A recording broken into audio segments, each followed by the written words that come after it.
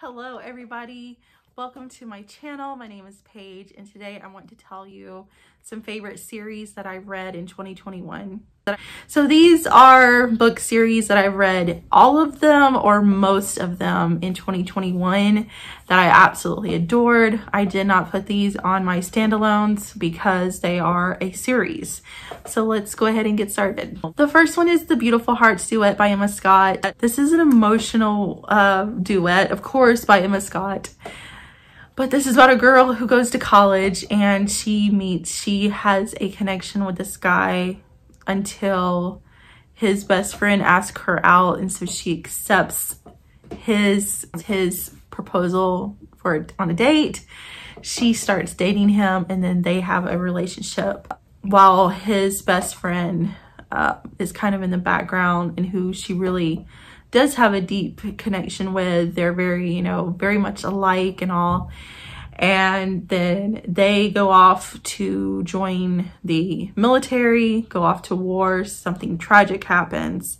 They come back and it is just, they're both changed. And she's trying to navigate, her relationship with her boyfriend, but also with his friend. And there's just a lot of things, a heavy topic, tragic things that happen. And it's just a love triangle.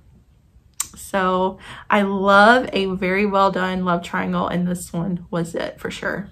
The next one is The Bergman Brothers by Chloe Liese. I did put the first two books in my favorites of 2021, but I did read all four of the books that are in her series, and I absolutely adored the series. I love the family. I love the Bergman family.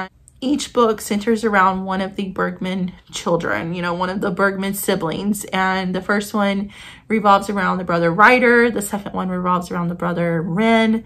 The third one revolves around our sister. I don't remember her name. Freya, I remembered. Rare. And the fourth one revolves around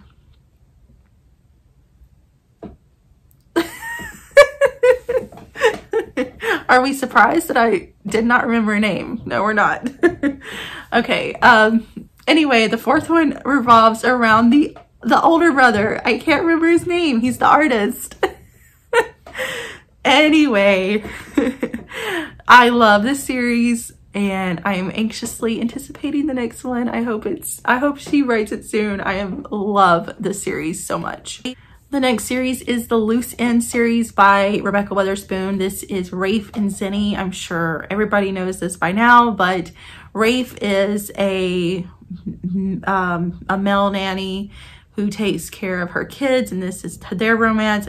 Zinni is dealing with the loss of her grandmother, and her grandmother had kind of put in her will that they have to marry each other, so this is a marriage of convenience, and both were really, really good.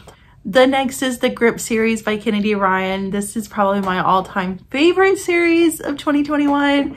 So good. This is about Grip and Bristol.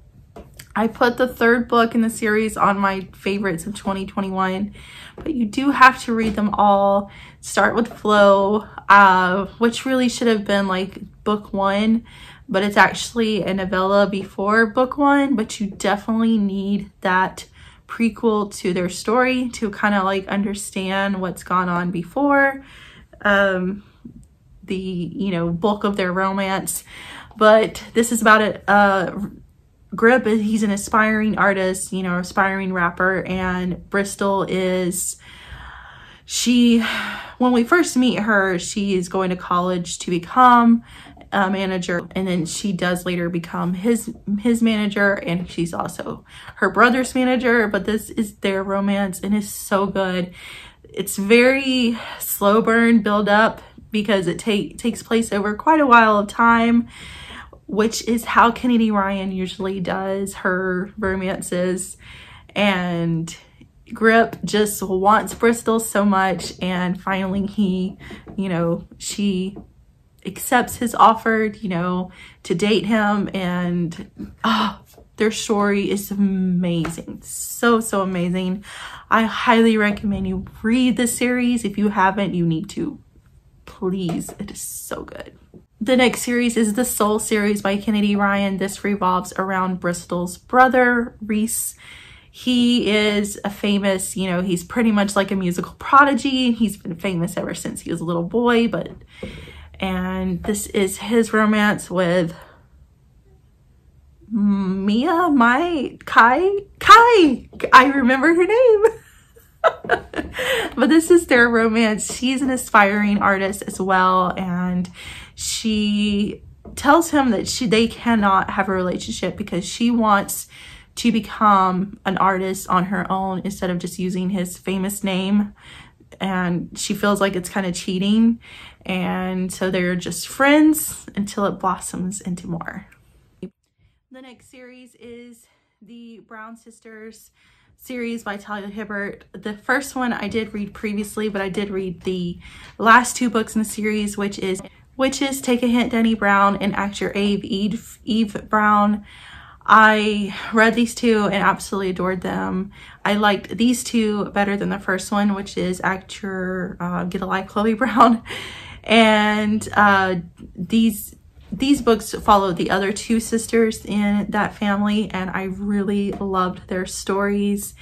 Take a Hint, Dani Brown is kind of a friends to lovers situation, and then Act Your Age, Eve Brown is kind of enemies to lovers because he completely thinks she's an idiot at first. And I really enjoyed those books as well. The next one is the Scarred Soul series by Tillie Cole. This is a very dark romance series. This just deals with a lot of heavy topics, as all of the people in this kind of series have been abused, and you do see some of it on page. And essentially starts off with the first book is the boy from like this mafia group is kidnapped when he's a little boy, and he's raised to be a fighter, and he's just kind of like known as a number, and they pump him full of drugs and just make him into this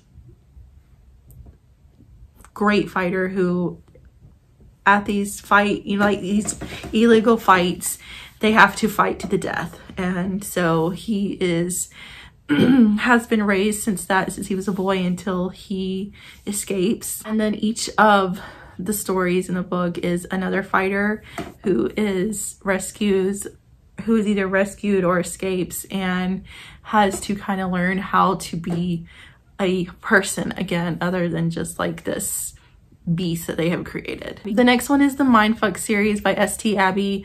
I binge read this entire series, which the books are not that long, and I just had to read them back to back to back because I had to know how the series ended. Each one kind of leaves off on a cliffhanger, so it really makes you want to pick up the next book. This is a girl. She was badly wronged when she was younger, and now she's become this like serial killer, getting justice, killing all the guys that did her and her brother wrong. And she falls in love with an FBI agent who is after the serial killer, which is her, but he doesn't know that. So it's so, you know, kind of like forbidden, but very intriguing, and was such a good series, and I completely binged it in like less than a week. I also really like the Sweet Omegaverse series by Kathryn Moon. I know this is very, some people hate it, some people love it. I am one of the ones who loves it. This is the Omegaverse world, which if you don't know, there's alpha, omegas, and betas, and each of these books revolves either around a omega or beta or an alpha. And I really, really enjoyed the series, and I'm looking forward to more. Lana Cole also contributes to the series, but I don't really enjoy hers quite as well as I do Kathryn Moon's. Kathryn Moon's is just phenomenal. I also picked up the first 2 books in the All Access series by Evie Mitchell. The first book is about a girl who's in a wheelchair, who has this disability, and it's her romance. And the second one is about a girl who has this chronic illness, and she has made a business for herself. And both books are absolutely wonderful. They're really short books, pretty short. They're very easy, you know, to read in a day. and they are very inclusive, and just, it's such a great series. I really have enjoyed them. I wish they were longer, wish there was a little bit more between the characters, but I know that they're probably designed to be shorter lengths, but I'm looking forward to the next one in that series as well. This next series I absolutely adore. I binge read all of these as well, except for the first one. The first one I read previously, but I read all the other ones and absolutely adored it. It's the Puck series by Helena Hunting. This revolves around a group of hockey players that are all on the same team. The first one is Pucked, and it starts with Violet's story to Alex. And then the second book is her stepbrother, Buck or Miller. And this was his romance with Summer. And then it just goes from there. It goes through all of the hockey players on the team. And I had such great enjoyment reading this story, as well as there are books like in between the couple stories that are kind of like all of them, but that kind of flows throughout all the books anyway. You really see all of the characters from the, you know, the series in every single book. And I loved their, you know, when they would all get together, and just, it was, I cannot tell you how much that I enjoyed the series. It was just so good. I also finished up the Green Creek series by TJ Klune, as I read Wolf Song previously the year before, but I went ahead and finished out the other ones, and it's such a phenomenal series. Wolf Song is definitely my favorite in the series, but they are all so fantastic. The second book revolves around the witch of the group and one of the wolf shifters, and then from there it's the other books follow the other brothers in that family of wolf shifters. And I can tell you that every single book made me cry. There's so much emotion weaved through these stories in the series. And it's a continual, like, throughout the series, they're fighting off these bad guys who are trying to, you know, destroy them, and all the way up till the end. There's even a few like novellas that she put in between the books that I read as well.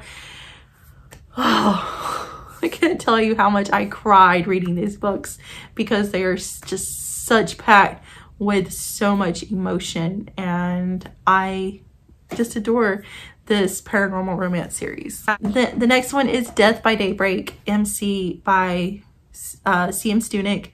This is the first book she had out for quite a while, and I had previously DNF'd it. I just don't think I was in the right mindset. Plus, there are some aspects to it that are kind of hard to get around. She is underage when the first, you know, this is a reverse harem. So this girl is the daughter of the president of the motorcycle club, and she hates her father so much. Her sisters were killed previously by this other, the mafia who came in, and she just completely hates her family, and she survived that. And she'd had this previous connection with 4 of her dad's motorcycle club members, and of course this is a huge age gap, and the first thing that happened was she was underage, which was the turn off for me. But I did keep on reading because C.M. Stunich did write and finish this series in 2021, and so I read the series and I ended up really liking it. She really grows as a character also. She's kind of bratty in the beginning, but she does kind of grow in her character to where she makes better decisions, is more mature. But she's kidnapped by the mafia. They have to rescue her, and this is her romance with the 4 guys from the motorcycle club, and, you know, just trying to also survive the war that is between them and the mafia. And there's a lot that goes on in these 3 books, and it's definitely not my favorite motorcycle club romance, but I did enjoy it. The next one is On the Ropes by Aly Martinez. I read all 3 of these books in the series. It revolves around the 3 brothers in the family, and it is based on, they are all go to this like fighting ring, this gym who teaches you how to box for underprivileged kids, and this is kind of like, it all revolves around this theme.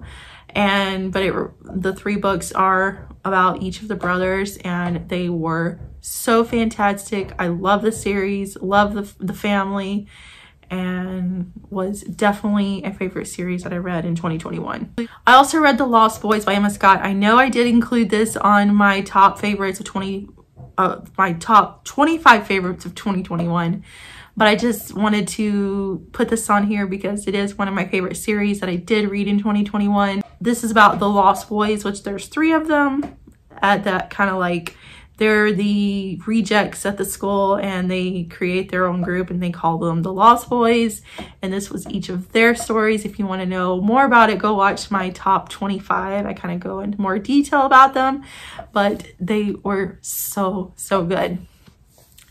And then I just kind of want to end this on, I have still been reading, I finished the Ice Planet Barbarian series in 2021, which that's been an ongoing series I've been reading, but I did finish it in 2021. I also I finished Icehome series, which is the spin-off to Ice Planet Barbarians. Although I think she's still continuing writing that, but I've read everything that she has released so far.